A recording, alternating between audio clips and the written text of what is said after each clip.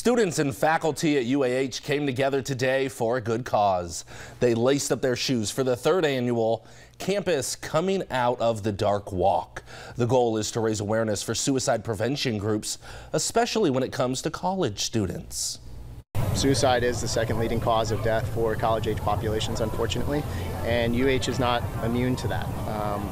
We've had instances within our own campus community of suicide, and so again, having the conversations or a space where students can feel comfortable talking about and engaging about it is important to them.